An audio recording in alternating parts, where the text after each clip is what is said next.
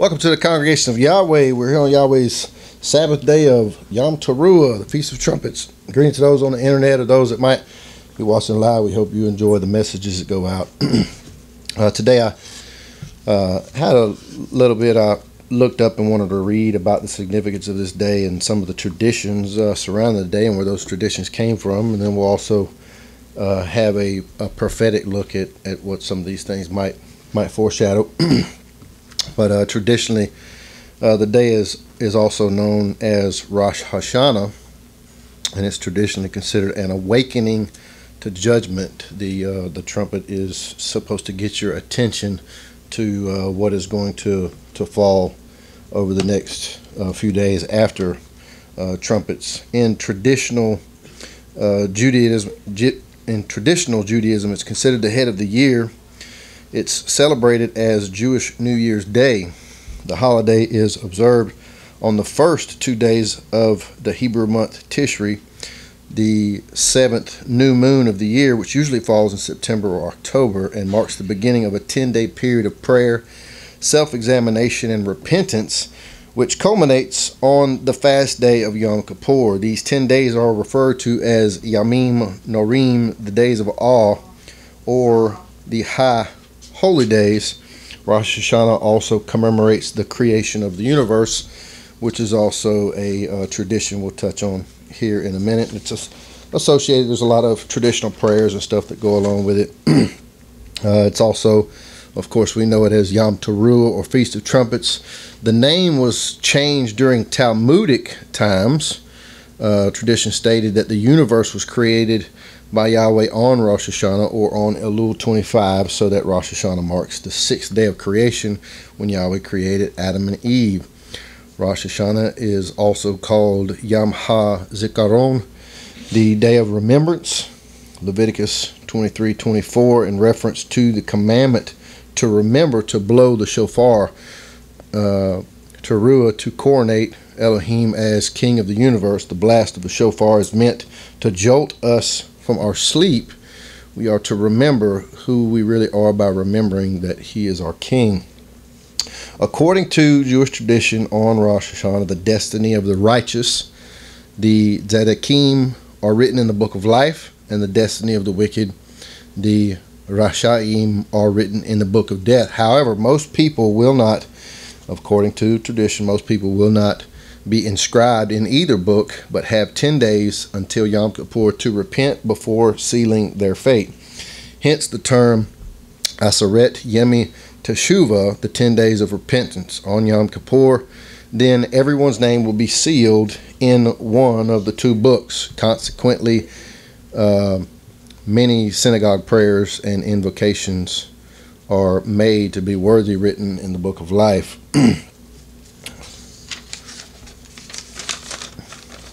The 10 days of repentance, during the 10 days of repentance, most people are neither entirely righteous nor entirely wicked. On the day of Rosh Hashanah, the 10 days of repentance provide a time for us to repent and turn wholeheartedly unto Yahweh in order to be sealed into the book of life. These days set the tone for the coming most holy day of atonement. Repentance, prayer, and charity, these are the spiritual virtues of the high holy days, and the mood of the Tashlik ceremony is based upon their heightened observance. It is written in the Torah, it is written, the first day of the seventh month is to be commemorated as Yom Teruah, sometimes translated as Feast of Trumpets. The word Teruah means shouting or raising a noise, and therefore the day was to be marked by making a joyful noise unto Yahweh. Psalms 81, 1-4.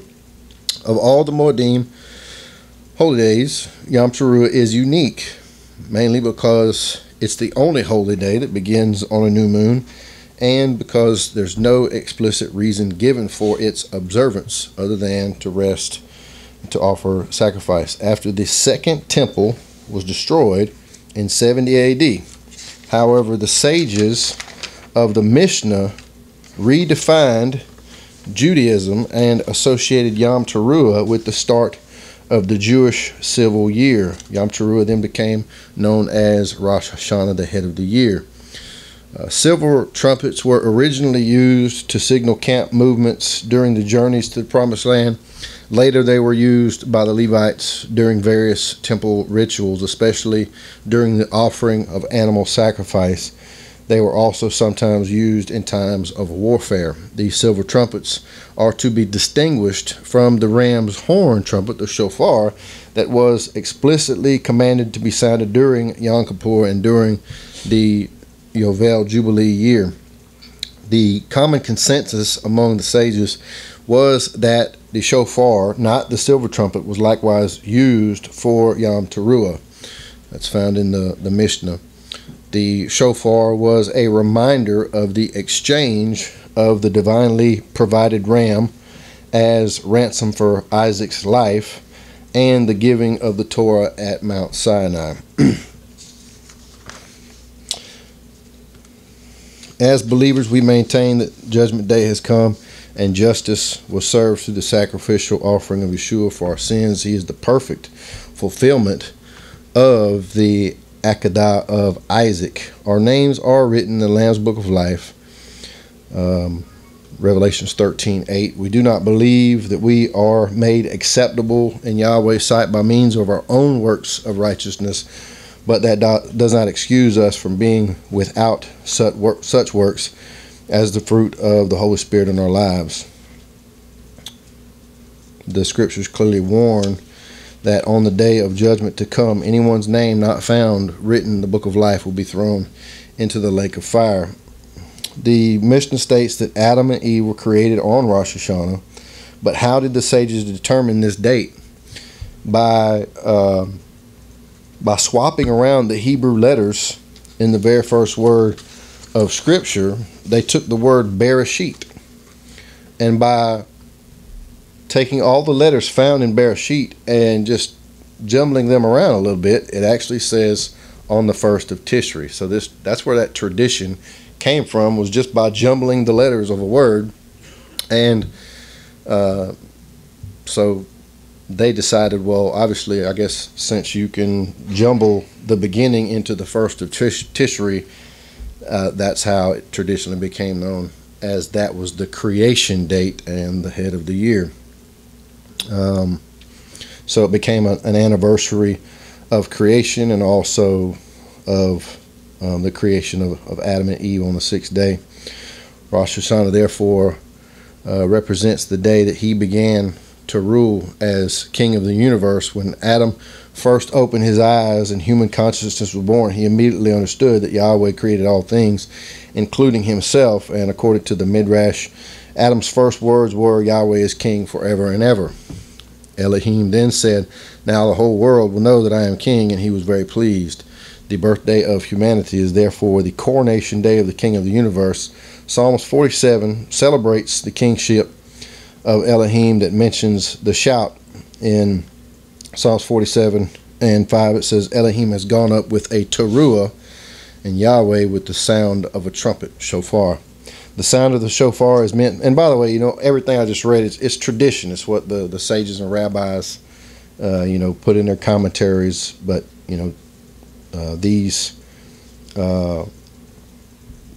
there's no evidence in Scripture of Yom Teruah being the head of the year. They traditionally came up with that. But anyway, the sound of the shofar is meant to awaken our conscience that he is king. Okay, I'm going to dig into Exodus, and we're going to discuss some of the imagery seen around the trumpet and what this day seems to be indicative of. In Exodus chapter 18, I'm not going to read the whole thing here, but I'm going to start in verse 12 of Exodus chapter 18. And you can go all the way back to the Egypt story.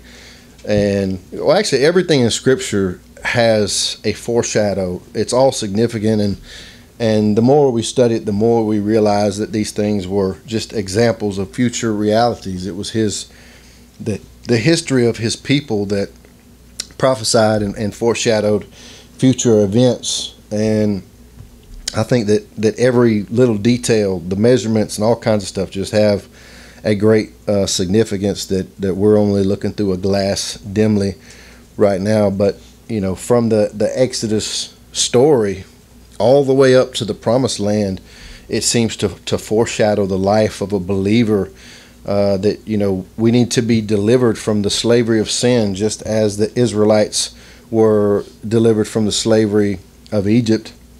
And as his firstborn needed to be protected during that time, and the only protection was the blood on the doorpost. And after you depart from the slavery of Egypt, you make your way to the Red Sea. And Paul gives us a glimpse of that foreshadow when he said all of the Israelites were baptized unto Moses in the sea. So once we're truly ready to leave the slavery of sin, we need to be baptized and leave that old life of slavery behind. And then he takes us to the mountain to teach us of his ways. And there's a connection when they're all coming to the mountain. They're preparing themselves for his presence. And that's where we're at right now. We have chosen to leave the life of the slavery of sin. Hopefully we've all been baptized and we left that old way of life. We're preparing ourselves right now at the mountain, learning his ways, but preparing ourselves for his presence. And before they prepared themselves for his presence, they had to be tested. He said, I'm going to test you and see if you're going to obey me or not. And he tested them with manna.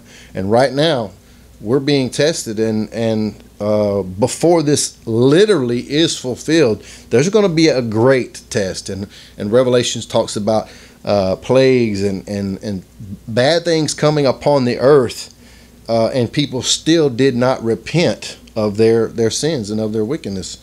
And there's going to be a testing. And I've touched on this before, and I'll verbally touch on it again and just kind of touch on where those scriptures are at. But there's a 10-day gap. There's a 10-day gap from Yom Teruah to Yom Kippur. And it's supposed to be a time of repentance and self-examination. But I think there is a connection between that and being tested. There's a place in Revelations that says that you will be tested for 10 days. And I believe that testing of 10 days is whatever's going to happen right before Yeshua return. It's going to be a test for some people and to also bring people to repentance. And I believe that there's another second witness of that in the book of Daniel.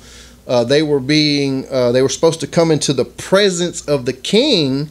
And before they came into the king's presence, they wanted to fatten them up with the king's meat and the wine. They said, please don't let us be defiled with the king's meat or his wine, worldliness. But let us have pulse and test us for 10 days. So they were being tested by what they allowed into their temple for 10 days in preparation if they were found worthy to be in the presence of the king. So that story in the book of Daniel and the testing in Revelations, I believe, connects to that 10-day gap between the trumpets and Yom Kippur. And a lot of people think that Yom Teruah is a foreshadow at the sound of the last trump, but technically that's not the last trump. The last trump is Yom Kippur. And also there is a trumpet blown at the Jubilee year, which biblically speaking, that would be the very last trump. And I think that's also very connected. And see what we can do during these feasts. We see what's going on in the history of Israel, and it seems like there's messages out of each one that build up to a climax of what we see. We know that Moses and the Israelites gathered to Mount Sinai on Pentecost, but the picture there is of the second coming and people gathering together to wait for his presence. And what happened? What were they waiting for? Him to come down and speak his word. And we're going to touch on some scriptures here in a minute, that when the Messiah returns, he's coming to speak the words of his Father through kings and priests, and all nations will flow to the mountain for the coronation of the king to hear him speak. Hallelujah. So anyway, in chapter 18 of Exodus, what's going on here is Moses was trying to rule and judge for the people by himself. And Jethro said, it's not good for you to do this alone. You need to choose out able men over thousands, over hundreds, over 50s, over 10s, and let them judge with you. And I think that's a foreshadow of Messiah pulling out kings and priests to reign with him for 1,000 years. And then in the next chapter here, in chapter 19, I'm going to start in verse 10. And just another little thing, there's illustrations all through the story that we see other places in Scripture. For instance, in verse 4, it says, "You see what I did unto the Egyptians, and how I bear you on eagle's wings, and brought you unto myself." Revelations talks about the woman that's brought out with the wings of an eagle. In verse 10, "And Yahweh said unto Moses, Go unto the people, and sanctify them today and tomorrow. Let them wash their clothes, and be ready against the third day. For the third day I will come down in the sight of all the people upon Mount Sinai. Now shall set bounds unto the people round about, saying, Take heed to yourselves that you go not up into the mount, or touch the border of it. Whosoever toucheth the mount shall surely be put to death. There shall not a hand touch it, but he shall surely be stoned or shot through, whether it be beast or man, and shall not live. When the trumpet sounds long, they shall come up to the mountain." So that's one of the things that connects this for me, is these trumpets throughout scriptures and their significance. And here you've got people coming up to the mountain at the sound of the trumpet. And we're going to show some other things about this mountain. This mountain imagery is significant. It also ties in with the transfiguration. They were up on a mountain, and right before, I'm letting it flow here, right before the transfiguration, in the previous chapter, the last verse of the previous chapter, he says, "There are some here which will not taste death until they see the kingdom come." Okay. Well, that's kind of obscure until you see what happens in the next verse. He goes up on the mount and he is transfigured in front of their eyes. And the three he was talking about was, I believe, Peter, James, and John, if I remember correctly. And there appeared Moses and Elijah there. And I believe that Moses was a foreshadow of those that that die and are raised, and Elijah is a symbol of somebody who's changed in the twinkling of an eye. So the three men that were standing there, they didn't die because they saw the second coming, the kingdom, in a vision. They didn't literally see the kingdom come. They saw it in a vision. They saw their king coming, glowing with the brightness of the sun, with those who have been resurrected and those who have been changed. And he came with the law and the prophets. And that's what it's going to look like at the sound of the last trump, when the Messiah shall come, and those who are raised from the dead, those who are changed, and he's coming with the law and the prophets to rule over the house of Israel with kings and priests that he is preparing. But anyway, back to Exodus chapter 19. In verse 14, "And Moses went down from the mount unto the people, and sanctified the people, and they washed their clothes."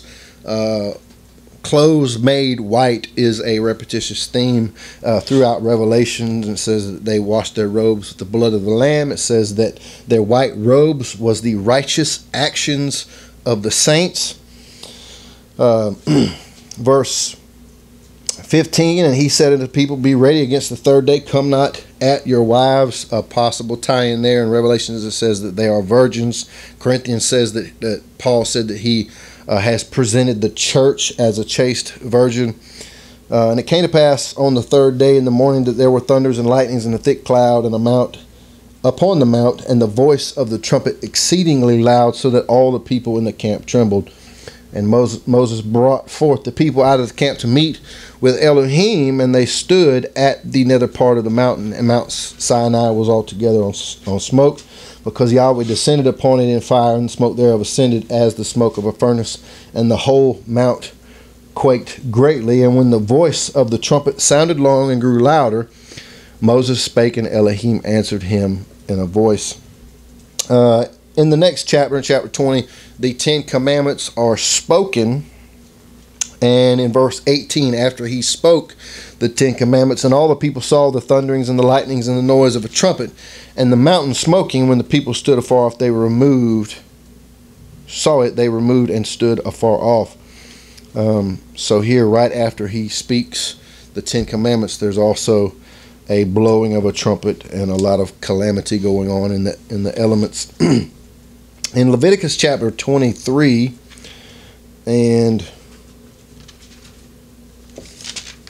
verse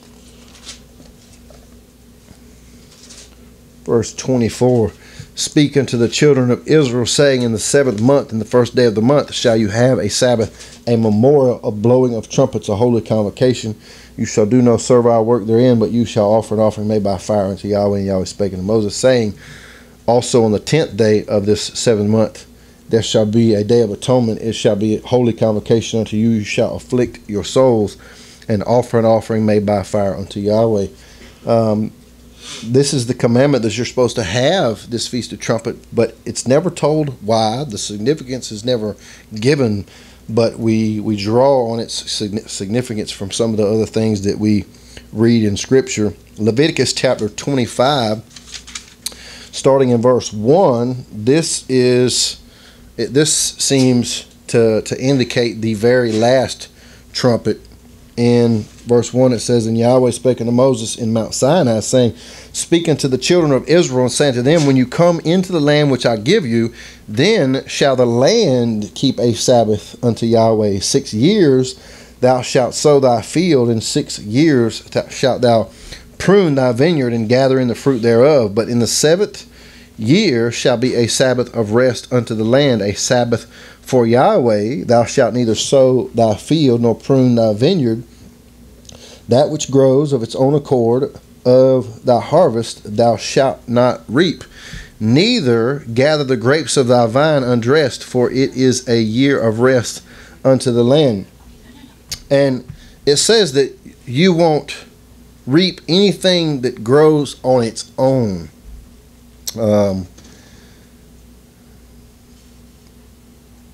That just seems to me, something that's growing on its own, you won't reap that. There's something there, but I'm not going to put my finger on it right now.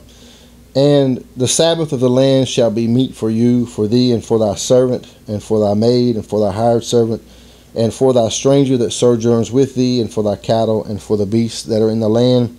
Shall all the increase thereof be meat, and thou shalt number 7 Sabbaths of years unto thee, 7 times 7 years, and the space of the 7 Sabbaths of years shall be unto thee 49 years. Then shalt thou cause the trumpet of Jubilee to sound on the 10th day of the 7th month. In the day of atonement shall you make the trumpet sound throughout all the land. That to me sounds more like the very last trumpet.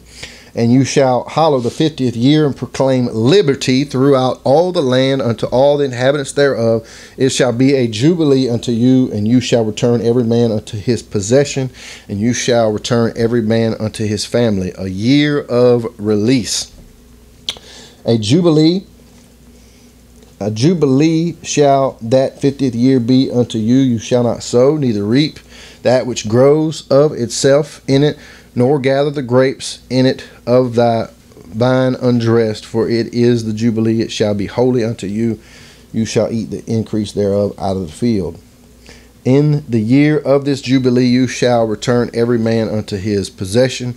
And if thou sell anything unto thy neighbor, or buyest anything of thy neighbor's hand, thou shalt not oppress one another. Okay, in Numbers chapter 10,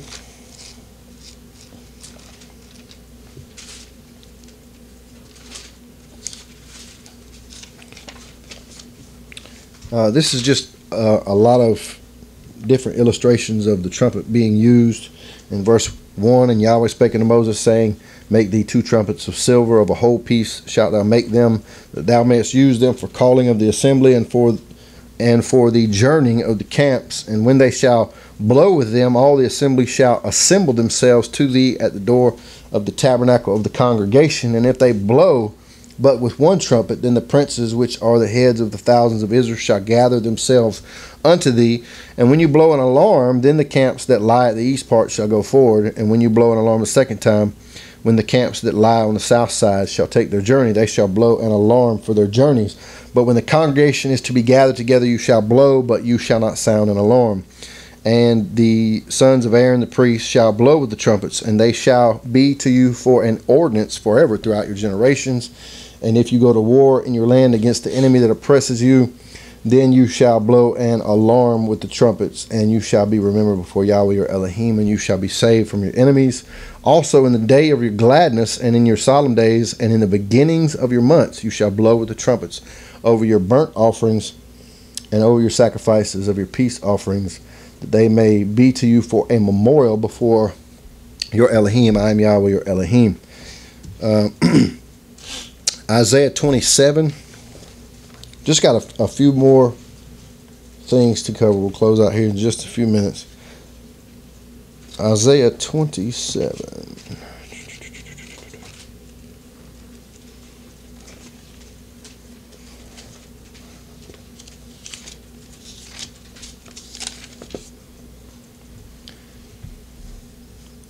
Isaiah 27 and verse 13. And it shall come to pass in that day that the great trumpet shall be blown, and they shall come which were ready to perish from the land of Assyria and the outcasts of the land of Egypt, and shall worship Yahweh in the holy mount at Jerusalem. So here we have another trumpet and mountain connection. And let's go to Isaiah chapter 2. I think this is also significant. You know, picture in your mind all of Israel coming together at the mountain, sanctifying themselves, getting ready for the presence of the king, to hear his word. The outcasts flowing to the mountain for worship. In Isaiah chapter 2 and verse 2, it shall come to pass in the last days that the mountain of Yahweh's house shall be established, and the top of the mountains shall be exalted above the hills, and all nations shall flow to it. All nations are flowing to the mountain, and many people shall go and say, Come you, let us go up to the mountain of Yahweh, to the house of the Elohim of Jacob, and he will teach us of his ways, and we will walk in his paths. For out of Zion shall go forth the law and the word of Yahweh from Jerusalem, and he shall judge amongst the nations, and shall rebuke many people, and they shall beat their swords into plowshares, and their spears into pruning hooks. Nation shall not lift up sword against nation, neither shall they learn war anymore.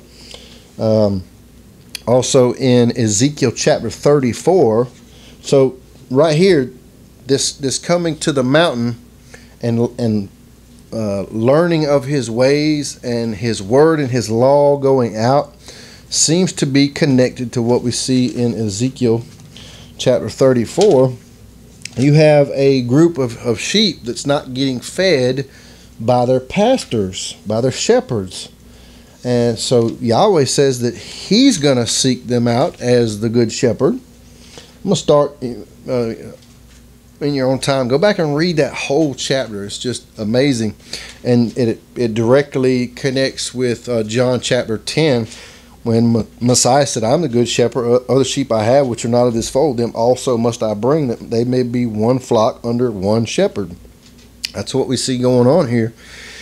In verse 12 of 34, as a shepherd seeks out his flock in the day that he is among his sheep that are scattered, so will I seek out my sheep, and will deliver them out of all places where they have been scattered in the cloudy and dark day. And I will bring them out from the people, and gather them from the countries, and will bring them to their own land, and feed them upon the mountains of Israel. So here he has a gathering of his people to the mountain to be fed, and I believe that they're going to be fed with the law that goes forth from Zion and the word of Yahweh from Jerusalem through the kings and priests that he has chosen to do that.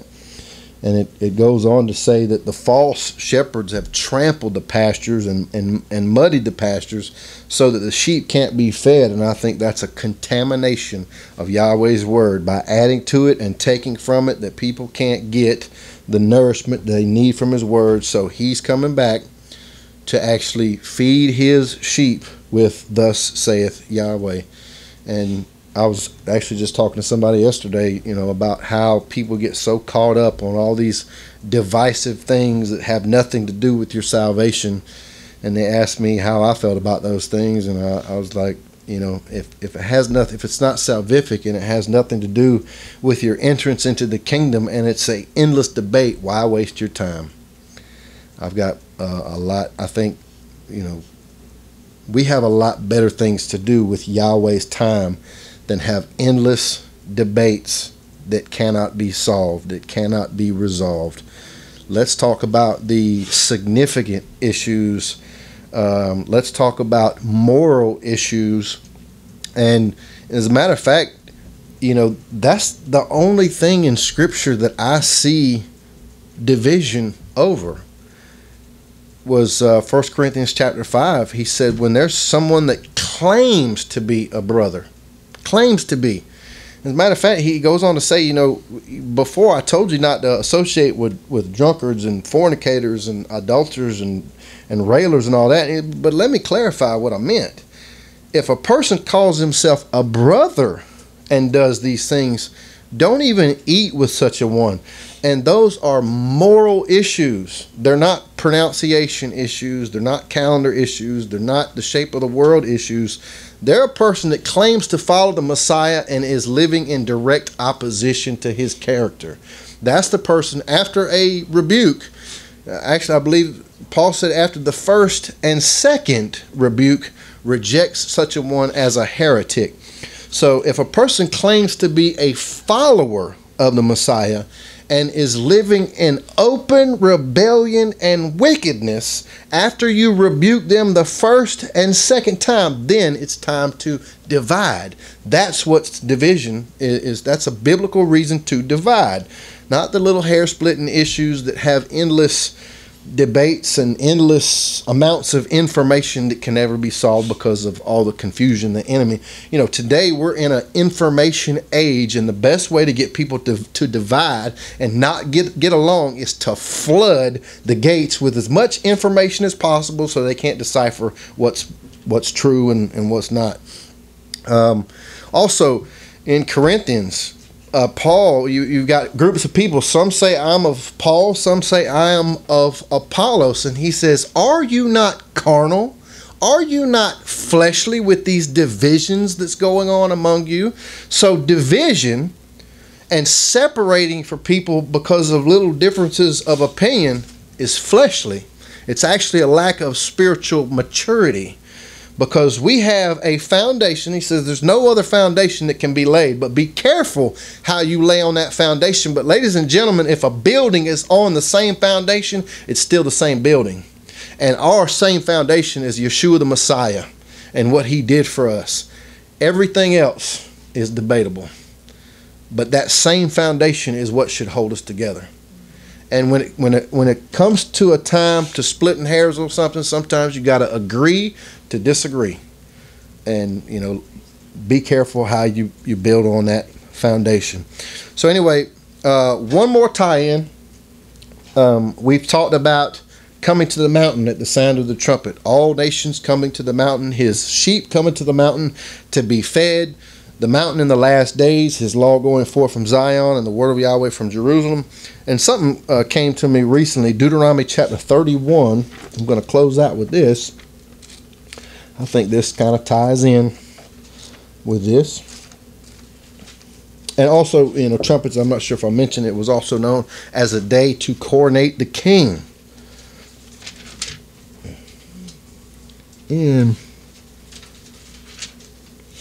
In chapter 31,